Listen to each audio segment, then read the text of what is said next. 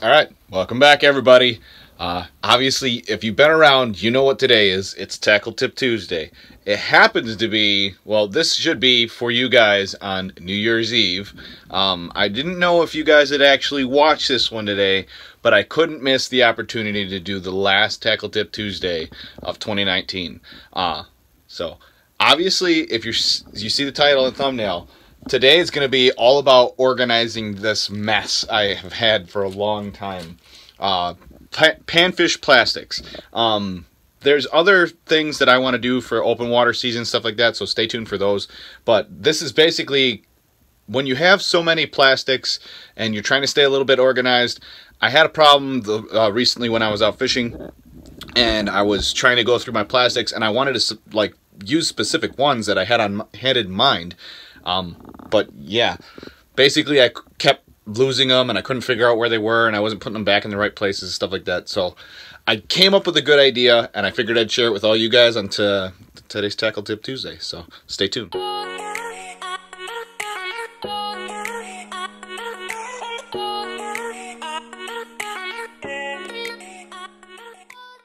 Okay, guys, so like you've seen in the intro, today is all about organizing your panfish plastics. And the thing is some of you guys might only have like one or two things of panfish plastics. I'm a little bit obsessive with the panfish. If you're new here and you don't know this, a good majority of my gear is geared towards targeting all the panfish species and the biggest ones of that. You can go back through. I have a panfish playlist. I have a playlist for every panfish that I fish for: crappie, bluegill, perch, all of the above. But I digress. The big thing here is I have so many different plastics specifically for different scenarios and all that stuff that, well, I'll show you this. So a long time ago, I built this thing. I made myself a little panfish binder. And I should have patented it, because I'd be a zillionaire by now, because I did this. So these are Ziploc baggies, but I made it myself out of blaze orange tape so I couldn't lose it out on the ice. I made that a long time ago, way before Clam or anybody else did it. I'm sure somebody stole my idea while I was out on the ice. The normal thing the big companies love to do. Anyways, I'll get off of that kick. But that was my first attempt at organizing my plastics, which it worked. I used it basically in the sense that I did it for color coordination. So I would put like all my chartreuse in one, all my black in another. And it kind of made it real easy in that sense. But now I have very specific brands and very specific types of plastics since they've become so advanced. And the most recent addition, BY Baits, that I just got used to using out in the Mississippi backwaters, they've been doing really good. And I'm very impressed with the way they've engineered them and put them together. And so far, they do exactly what I need plastics to do, So you got to kind of think like a fish here. But getting back to the organization idea here, is they are very specific. The stuff that they do is buggy and like minnow shapes and stuff like that. So your profiles are actually now exact things. Like they do mayfly larvae and boatman bug, and there's a bunch of different things that they do that are very specific. So I'm going to show you here in a second. This is what I came up with for my version of organizing my plastics, and I think it's probably the best way to doing it. You guys can comment below if you have any better ways of doing it. I'm always looking for more ways to be more organized while I'm fishing and getting out there. So let's get into it. Okay, so a lot of you guys probably have seen these before. This is a Plano 3700 case, and if you're new here, so anybody that's not new here, you've seen these before, but I mean, I use them pretty religiously now. I have a whole method to my madness as far as storage, and these ones have become like my best friend basically because they fit in a backpack real well. There's a bunch of different videos on this channel on carrying stuff around and being, backpack orientated. But back to the storage idea of this, I went ahead and put every insert in here because when I was sitting around looking at my plastics after my last trip, and something I do after each trip is I go through my plastics, I separate all the ones that I used, I kind of look at the ones that were working the best, and I go through them, and then I try to put them back where they came from in the right baggies so that you're organized. But I'm going to show you this, and you guys are going to either think I'm too organized or you're going to go buy a Plano box tomorrow. Not sponsored by Plano or anything, but I'm going to show you how I did this and how I plan on doing more future stuff like this. Because like I said, I just came up with this and I figured it was too good not to share with you guys. Okay, so you can see I put every divider in here that this comes with, and you can see how my plastics are now organized very specifically. Now, so some of these are, I think these are all Ice Junkies plastics that I've had over the years, and I still have. I kind of consolidated them down into like single baggies or double baggies that fit in here. I think this is the old Lake Hoppins baits. I don't know if he's still in business, but these are Lake Hoppin Ice Junkies Outdoors, and then these are the newest edition. These are something that I've been looking forward to using for a very long time now, because I'm a big bluegill nut and you need to have very lifelike things. So these are made by BY Baits, and like I said, as far as specifics go, so now these ones actually have names, like the Mega Mud Bug and Mud Bug. So you have like the little one next to the big one. What is that? The Water Bug. Bloodworm, Boltman bug. These guys look like those little water bugs that float around. Freshwater shrimp, mosquito larvae, and mayfly.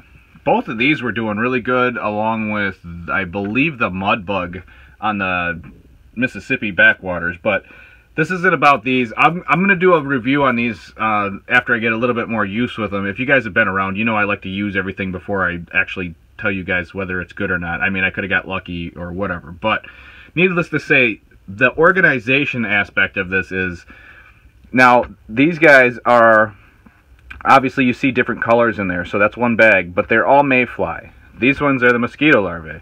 And you can see, like, yeah, there's different colors, but they're the same bait, if that makes sense to you guys. So like, these are all bloodworms, these are all mud bugs, but yes, they're two different colors and they're in the same bag. Hopefully the colors don't bleed. I don't know if they are. These are kind of crammed in there too. So the idea here is, what I'm probably going to do is get another one of these, and what I'll do is I will separate these guys out.